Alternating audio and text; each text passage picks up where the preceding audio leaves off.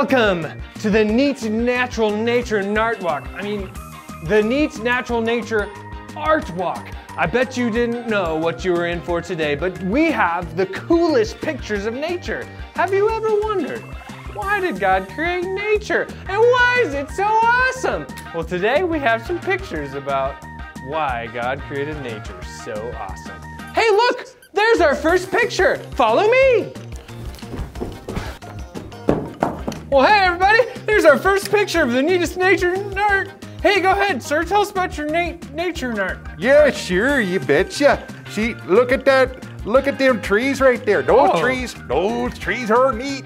Great trees. I can take them trees there and I can chop them trees down and I can turn it into wood, and that wood I can turn into lumber. Wow. And I can take that lumber, I can make cool stuff with that. Sure, yeah, nature's sure neat. I love the way you describe it. Hey, look, there's another picture. Oh, wow, great picture. Hey, Mr. Sweet Mustache, why'd you choose this cool picture of neat natural nature nart? Well, there's nothing better than a sweet ride up the mountains, swimming across rivers, climbing every tree. That's what nature is really all about. Oh, wow, the adventure. Gosh, I love the way you paint a picture with your mustache. Whoa, another picture. Wow, mister, what are you doing? You're breathing heavy. Will you tell us all about your neat natural nature nart? Yes, I would love to. I'm trying to breathe in all the oxygen as much as I can because in nature, I would love to preserve it because it gives us so much oxygen and it's just so beautiful, man. And I just can't get enough of this oxygen. Oh my gosh, you're right. Nature is so cool and worth preserving, you guys. It's all about that O2. Whoa, there's one more picture. No mistakes, only happy accidents. Well, gee, I couldn't help but overhear you, mister. What's your neat natural nature nart telling us all about? Well, I'm just painting over here. We're just making a happy little painting over here. Making a little happy leaf down here. So happy. Maybe even up here we'll add this tree right here, and we'll give it some leaves. I love it. Nature's so cool. It's so easy. You just press the brush in just like this. Just one swipe, and then it's a perfect picture. Look at that. Do you see that? Isn't it beautiful? Nature's beautiful. Mister, just like your afro. Hey, golly, I gotta run. Thank you, sir. I love nature. I really do. Nature's sure great, isn't it, Mustache Man? Cool afro, dude. Wow, we saw some great pictures. Thanks for showing me, guys. Wow. Hey, that picture kind of looks familiar. That looks like it's got all your pictures in it. Wow, nature's sure neat. I guess God created it for everything. This month, we will be focusing on nature, and specifically on gardens, trees, sheep, and vineyards. We'll be looking at how God is teaching us all throughout the Bible using nature. And the Bible is split into two parts, and it has 66 books. But guess what? It is all connected. In the first part and the second part, it's all connected. Did you know in the beginning of the Bible, the very first people, Adam and Eve, they were created in a garden, and that garden was called the Garden of Eden.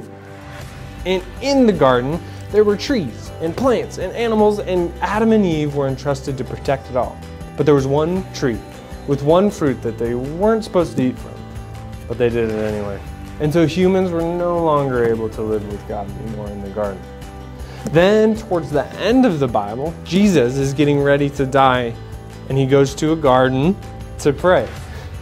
And then in the garden, he's taken and he's killed on a cross, which is made from a tree.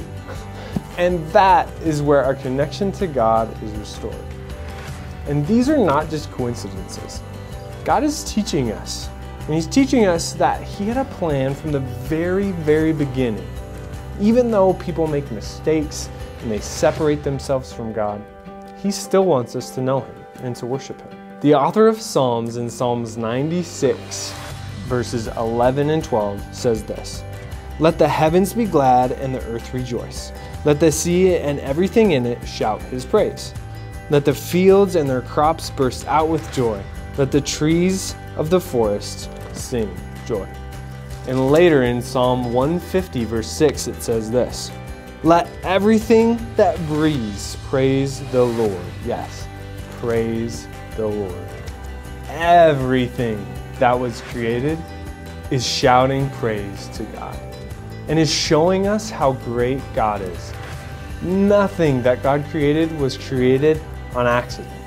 He made everything. He made you and He made me and He made all of nature to worship and to love Him. And that is why we will be learning more about nature and all of the connections throughout the Bible. Because God is teaching us to know Him and to love Him through nature. One more thing before I go.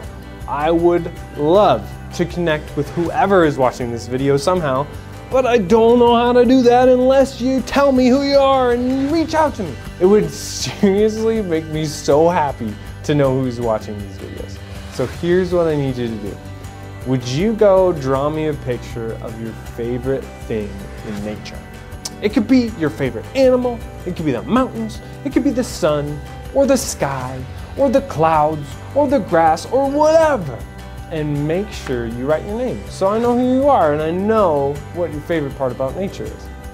You can mail those pictures to our address, which is 517 Shiloh Road in Billings, Montana. Or you could email it to us to kids@faithchapel.cc. Have a great weekend, buddy.